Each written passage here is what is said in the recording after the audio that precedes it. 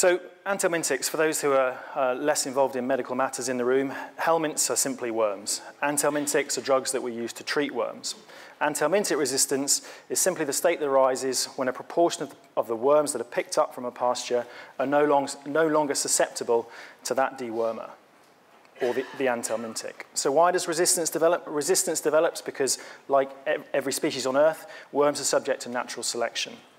So as we impose a selection pressure by killing susceptible worms, we leave the resistant worms behind, those worms reproduce, and progressively we get more and more resistance. So the more we worm, the more resistance we get. So just to give a little historical perspective, in the 1960s, anthelmintics were first available for use in horses. In 1985, it was first highlighted that we needed to review how we treated horses, and we needed to discontinue routine deworming of horses. In the 1990s, that became consensus among the profession, and those messages started to permeate. Through the 2000s, I think those messages permeated to the end user pretty universally through healthcare providers. Yet despite that, through the 2010s, we've had an increasing body of evidence that we have resistance to every single class of anthelmintic that we have for horses, and we only have 4. So here we are in 2020. We still have resistance to all those classes because resistance doesn't go away. Once it's there, it's a permanent fixture. And for the first time, we don't have any new classes to turn to. In the past, there's always been a new class under development that we had up our sleeve. Currently, as far as all of us in the profession are aware, there is nothing new to turn to. Most alarming of all, there are now half a dozen or so studies where people are looking at using combined anthelmintics. So they're using more than one treatment at the same time out of desperation and possibly to try and slow the development of resistance. But as we do that, we introduce 2 selection pressures at the same time. We increase the risk that we're generating multiple resistance mechanisms at the same time, and essentially we raise the stakes. So we're on a bit of a slippery slope.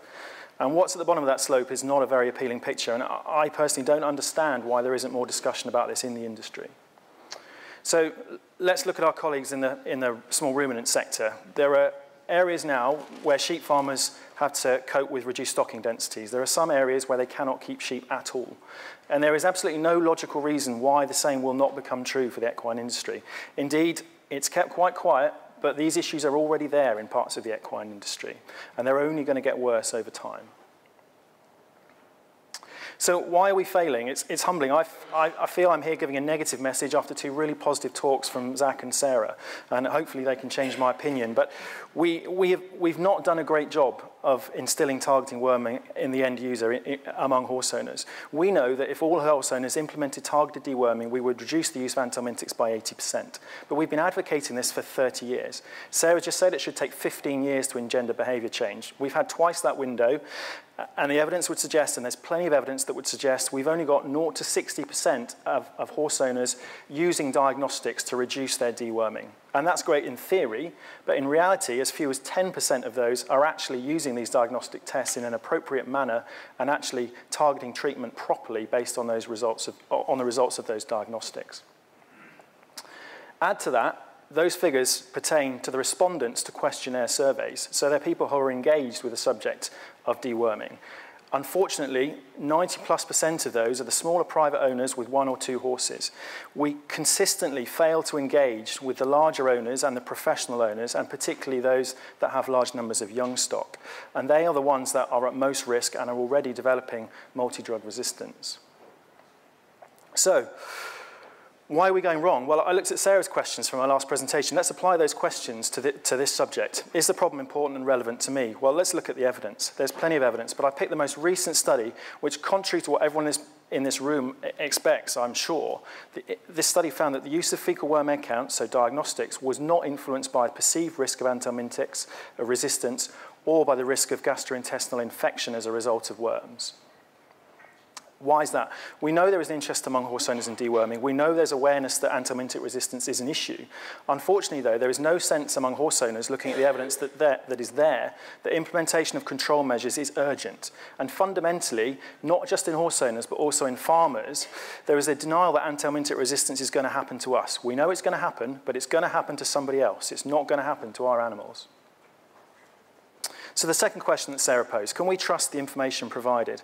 There is no single source of information on how to deworm horses, and the advice is often perceived as conflicting. We discussed this morning with infectious disease. The advice may actually be very similar and all aimed at the same endpoint, but because this subject is complicated, owners often perceive that they're getting conflicting advice.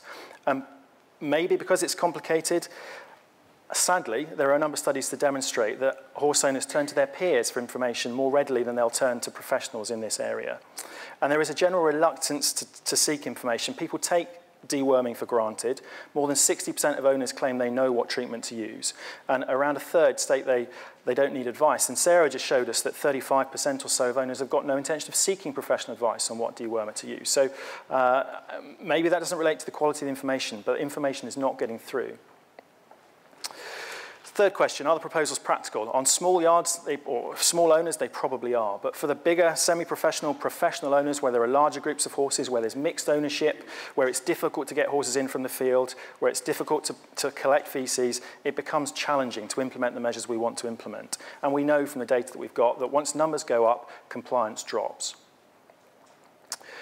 Next question, what commitment is required? Well, sadly, a lot more commitment to do this properly than just to buy Anthelmintics. We need to understand when to sample, we need to physically get the equipment, we need to do it, we need to post it, we need to discuss the results, and then we go back to where we would be otherwise in considering which wormers to buy and how we're going to use them for each individual horse. So hopefully Zach's got some amazing tips, but the harsh reality is this is a lot more complicated than the alternative we want people to avoid. The final and most fundamental question, does the change benefit me? Well, there is a little bit of data to suggest that there are financial savings, around £13 per horse, by implementing appropriate diagnostics. But as our diagnostics become more advanced, the price pressure comes on a little bit. So in the short term, there probably isn't a great deal of financial benefit, and that may be outweighed by the hassle of having to do this. And we know from studies that have been done that the cost of diagnostics is a deterrent for horse owners. We also know that professional owners are unwilling to implement these strategies unless they see an immediate health or performance benefit to their horses, and that's not really the object of this exercise. We also, sadly, based on all that evidence, have to conclude that, unfortunately, owners, and I don't exclude myself from this, owners are more motivated by what affects them and what affects their horse. They're not well motivated by what affects the national herd and the population as a whole, and I think influenza last year possibly showed us that as well. So what's going on elsewhere? Well, let's look at Denmark. In Denmark, they introduced prescription-only status, took it a step further than we have in the UK. They were only allowed to prescribe diagnostics on the basis of demonstrable need. 5 years after introduction of this status, veterinary involvement in parasite control had increased tremendously, and the uptake of routine fecal worm egg count surveillance had also become widespread. There was a study in 2018 that suggested or confirmed that 45% of Danish owners were treating their adult horses twice or less per year, and the other half were making their decisions based on fecal worm egg count results. So that is really what we would like to see.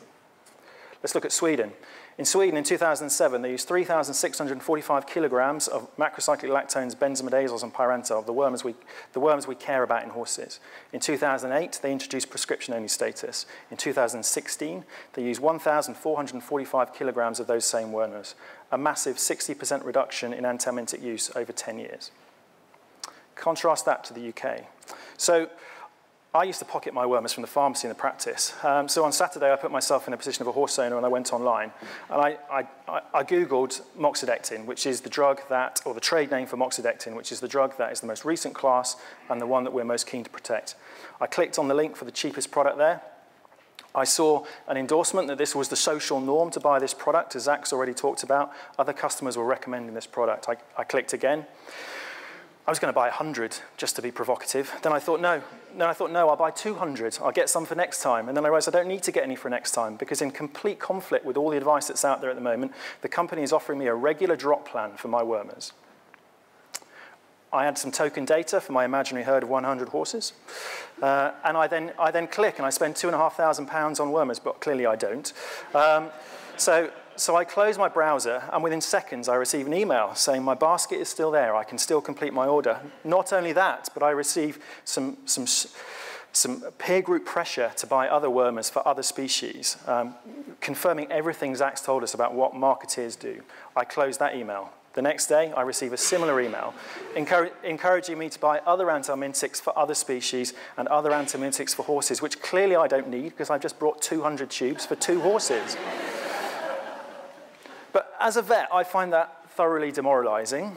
And I actually realize that I too am human, and the same questions actually apply to me.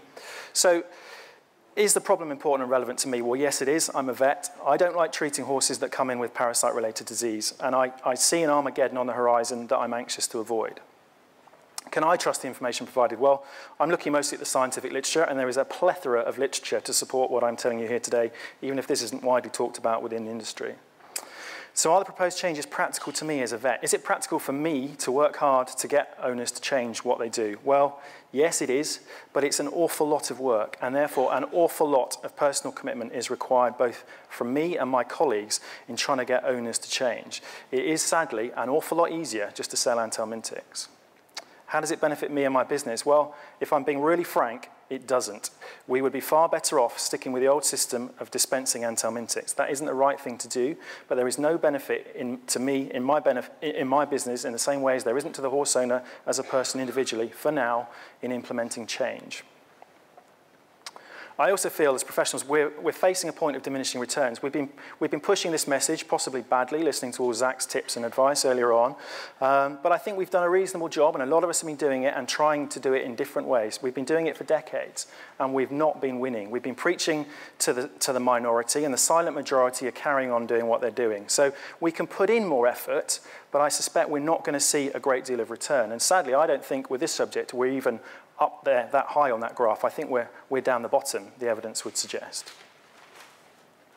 So I'm going to appeal to the industry for help. There are an awful lot of stakeholders represented in this room. There are a lot of stakeholders on that slide. And this issue is going to permeate our industry very quickly, and therefore it is an industry-wide problem to try and solve it. I possibly come across as slightly defeatist, but I know the view is shared by a lot of healthcare professionals that we aren't going to see real change unless we have some degree of regulation, some degree of restriction on prescribing, in addition to voluntary behaviour change. I stand to be corrected by Zach, but I don't see with this issue how we're going to get there any other way. So there are some difficult questions ahead. I think our regulators have to think laterally, have to be proactive, and have to embrace this challenge. Now, this is a sticky issue. It's very complicated. There are a lot of different stakeholders who aren't necessarily all pulling in the same direction currently, and there are many bits of this jigsaw.